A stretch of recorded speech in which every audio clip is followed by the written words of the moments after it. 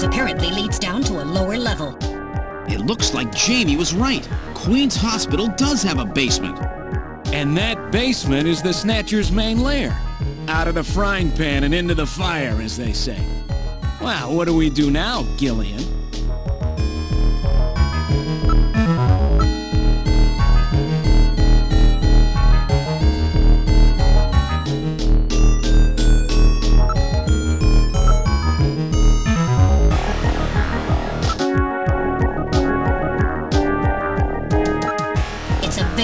Stairway.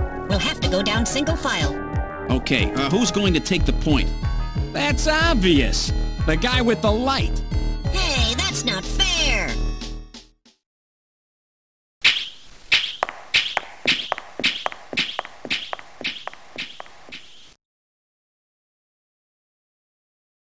Well, well, what do we have here? It's the hospital corridor. It's the same hallway, but not the one that's on the first floor. So what does that mean? An entire floor of Queen's Hospital has been duplicated underground. So the same floor is both upstairs and downstairs, sort of like parallel worlds.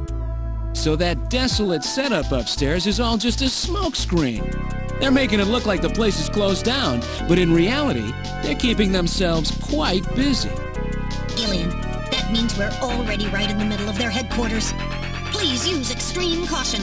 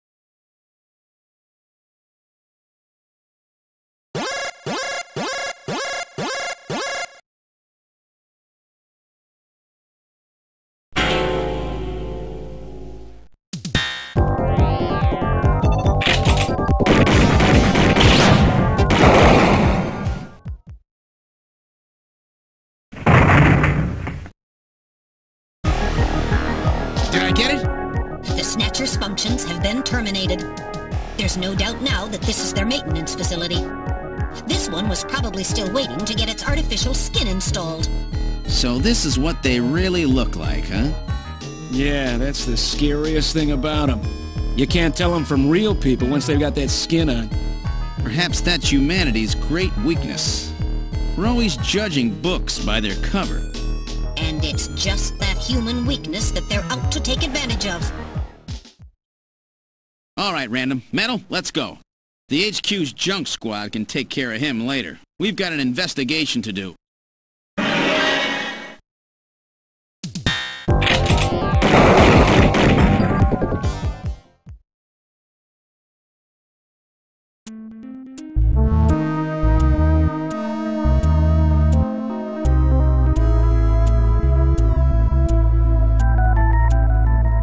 Impressive!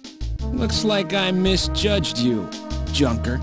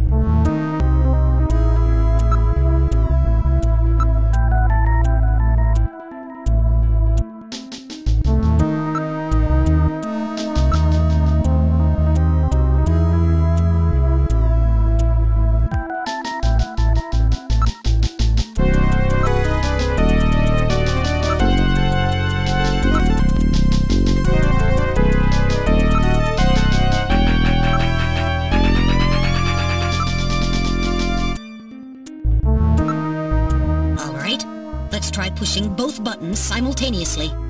The two buttons are on opposite panels, so there's no way one person can push them both alone. But if two of us work together, it might do it. That's it, Gillian. It makes perfect sense. It's the same system they used to use in nuclear missile silos in the late 20th century. Eliminates the risk of one man going nuts and acting alone. Well, it's hard to be sure, but let's give it a try anyway. I've got button 1. Random, you push number 2. You ready? On 3. 1, 2, 3. Come on! You did it! Door number 3 opened. With safety measures like that, they must have had a good reason for wanting to keep it closed.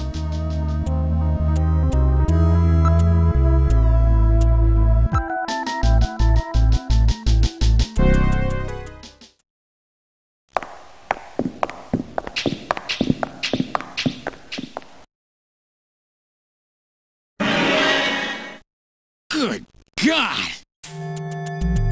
I read 4 human skeletons in this room. It's their morgue. Perhaps victims of the Snatchers? Well, it doesn't look like whoever put them here was too worried about making sure they would rest in peace. No, it doesn't. These have got to be their victims. This is probably where they hide the bodies of the originals they snatch from places like Outer Heaven. They probably picked Outer Heaven because it gets a lot of VIP traffic. Plus, during masquerade time, they could work the place and still keep their identities secret. Yeah, and the guy who set up the link between them and Outer Heaven was Freddy, that taxi driver. They must have gone after him not because of who he was, but what he did. After all, with a taxi, there's plenty of chances to milk your customers for information. That's probably how they learned about Outer Heaven and Plato's Cavern. I've been wondering what they had done with the bodies. Want to hide a book? What better place than the library? Need to hide a body? How about the morgue? And for them, keeping the bodies hidden is crucial. I mean, if somebody who's supposed to be dead is out walking the streets, it wouldn't be too hard to figure out that something screwy is going on. That means that if we can figure out who these bodies were, then we've just nailed 4 Snatchers.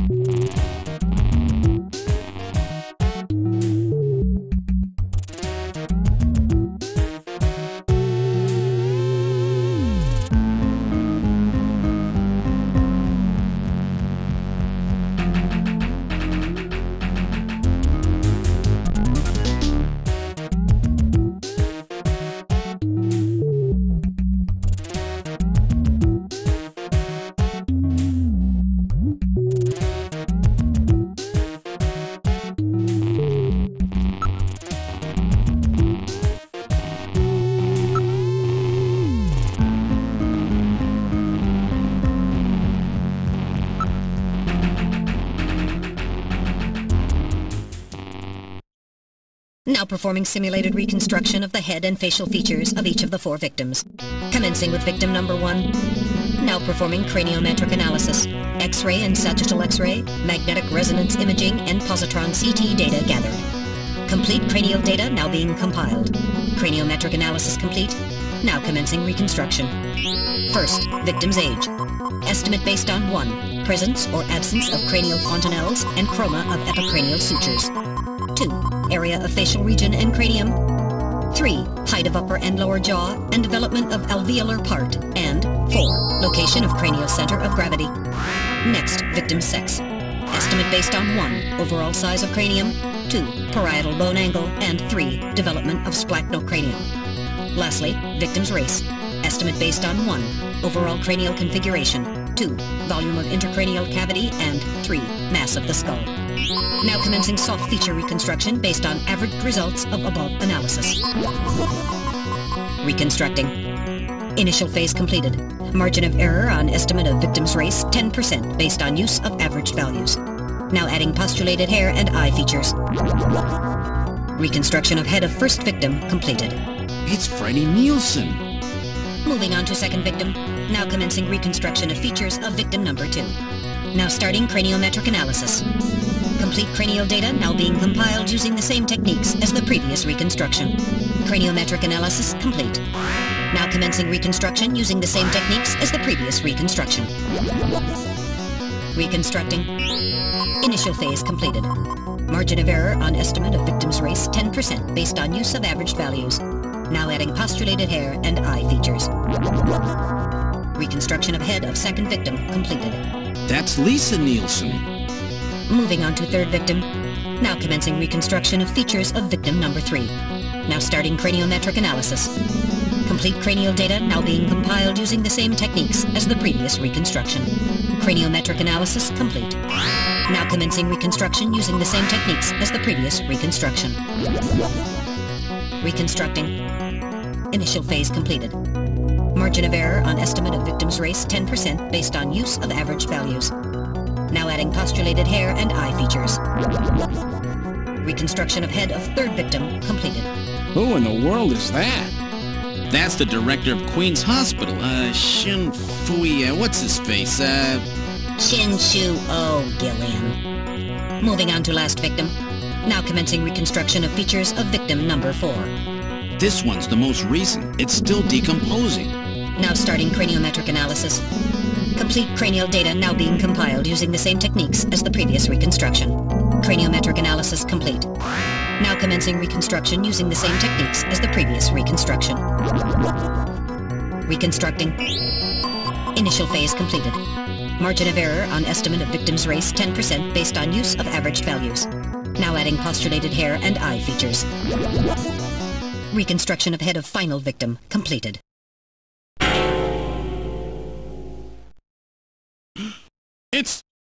It's the Chief! What? The Chief is a Snatcher! The Benson on the scrap of that patient record was Benson Cunningham. Judging from the condition of the body, I would estimate that the snatching took place approximately 1 month ago.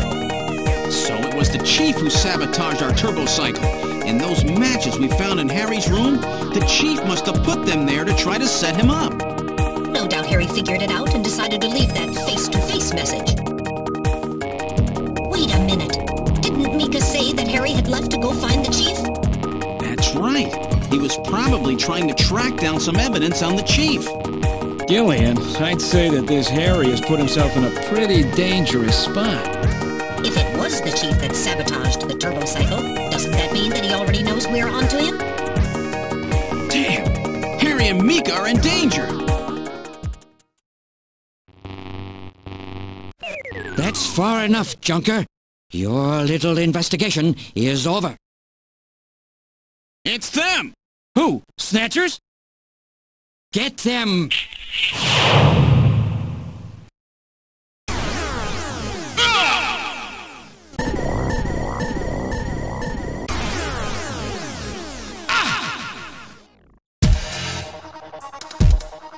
My arm! I can't reach my blaster! I'm hit in the leg! Is that the best you can do, Junker? Who's there? Jin! Jin Shuo, you scum! It seems you still have some fight left in you. You two are finished, but our plans move forward. We are now entering Phase 2. And when we do, not only this city, but the entire world will be ours to command. Phase 2? What are you talking about? As you know, our operations have been hindered up to now by the flaws in our artificial skin. The skin's shortcomings have kept us away from ultraviolet rays, forcing us to do our work at night, underground, or in the winter. In the end, we had to construct a hospital like this, all because of the flaws in our artificial skin. This was the only difference between us and you humans. But now we have broken this barrier. Huh? We are on the verge of developing a perfect artificial skin, thanks to the cooperation of a new partner in our plan. Perfect artificial skin? A new partner? Once we have the new skin, nothing will be able to stop us. And with that, our plan moves to Phase 2. Our little experiment in this city will end, and we'll move in force to take over the world. Don't be so sure. You won't get out of the city that easy. You humans are always so overconfident, so naive. What are you talking about? I'm sure you're aware that the Kyoto Summit, being held to decide how to handle the Snatcher problem, opens tomorrow. Metal, is that right? Yes. Countries around the world are concerned about the Snatcher problem. It will be one of the main topics discussed at this year's summit. That's right. Tomorrow, we attack the summit. You must be crazy. The security there will be incredible. You won't even get close. Must I explain everything to you, Junker? Aren't you even aware that a fellow Junker will be giving a special presentation at the summit? The Chief! Cunningham! So that's why you snatched him. We've known that your chief would be speaking at the summit for over 3 months now. Gillian, the summit is tomorrow. We have to hurry. Listen, we have your chief. You Junkers are at our mercy, and so is this city. And tomorrow, we move on the world. Nothing can stop us now.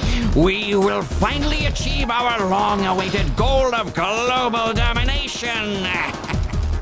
Who is this we you keep talking about? We are an evolved life form, given life in the depths of the Kremlin by our creator, Modnar. We are a new race.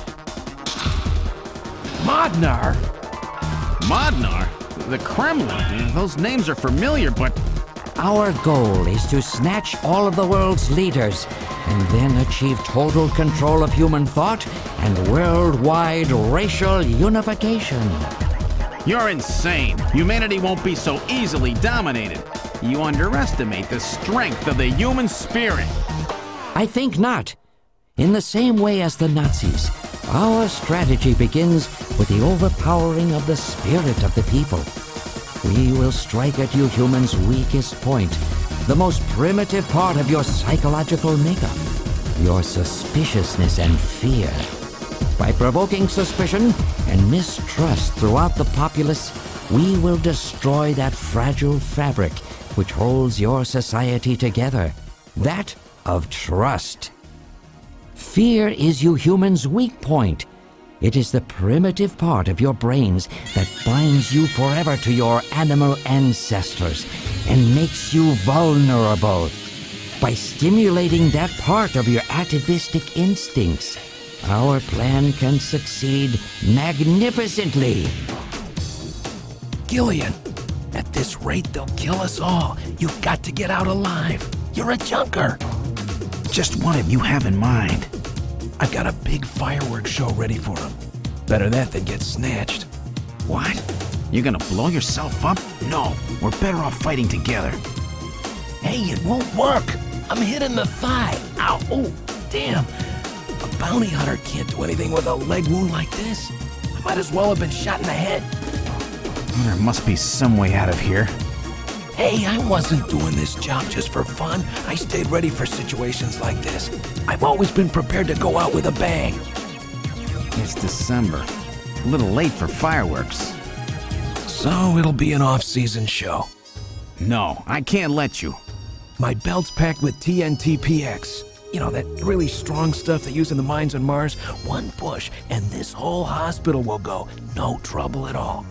No time to sit around thinking, Junker boy. Go! What are you doing? Get your butt moving, you fool! Get out through this air shaft. I've got a powerful strobe on me. Its flash will screw up their sensors long enough for you to get out. Now, you with me? Fireworks are better from a distance anyway, Gillian. Are you two finished chatting? Then I think it's time for you to die. We're quite busy, you know. You ready? When I give the signal, break into the air shaft and run, and don't forget your blaster. Metal, stay with me. Yes, sir. Random. Gillian! Doesn't look like I'm gonna have a chance to call in that debt you owe me. Don't worry. I'll pay it back to the Snatchers with interest. All right, go! Run, Gillian!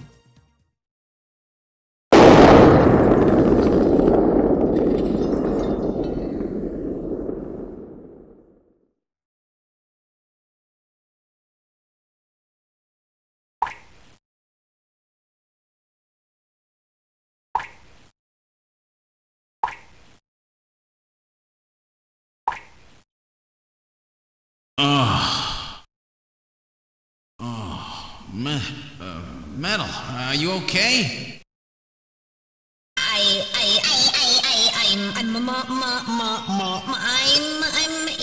alien, I think. Metal, something broken? Okay, but it appears that language circuits have been damaged somewhat. What happened? Random blew himself up after getting us into this air shaft. Random. Gillian, that explosion should have taken all of Queen's Hospital with it. The thick walls of this duct must have shielded us from enough of the blast. If it wasn't for Random, we wouldn't have made it. Oh, Random. Gillian, we have no time for grief now. We must get back to Junker headquarters as quickly as possible. Harry and Mika are in danger. You're right. And I have to keep my promise to Random. But first, we have to figure out how to get out of here. I can't see a thing. What should we do?